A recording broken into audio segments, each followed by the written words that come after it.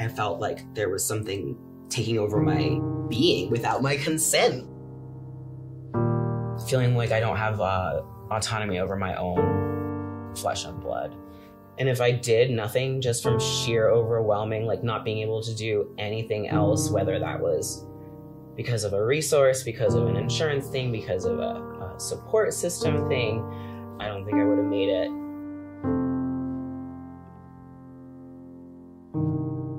Hi, I'm Stephanie Ann Midwood.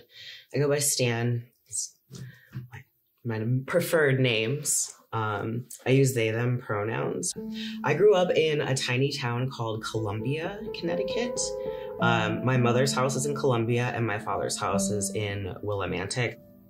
I moved down to Cruces in February of 2015 for the job at the library as the young adult department librarian. I definitely would tell people, don't call me miss, don't call me ma'am. When I started asking for my preferred name and my preferred pronouns, I had somebody pass me a note that said, there are only 2 genders.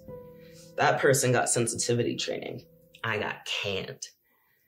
2017, the person that I was with at the time, I mean, we had been together long enough to know that like we probably weren't gonna stay together. An accident happened and I knew right away something was wrong, and I mean, what do you do? So I was in between paychecks, and all of the pregnancy tests that I was getting at CVS kept coming up like inconclusive because it was so early.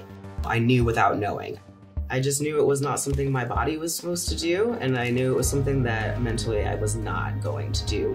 I didn't sleep, I was not eating well, and it was more just like a slowly building panic attack. If I wasn't actively doing something to advance solving my problem, I was just sitting there like shaking. I'm not a stranger to like suicidal ideation. I'm not a stranger to like the really dark thoughts that come, in the middle of the night when there isn't anyone on the phone. The problem was finding an actual abortion provider in this region, because there's nobody in southern or southwestern New Mexico. Albuquerque is 250 miles. Every step of the way, everyone was like, so invasive.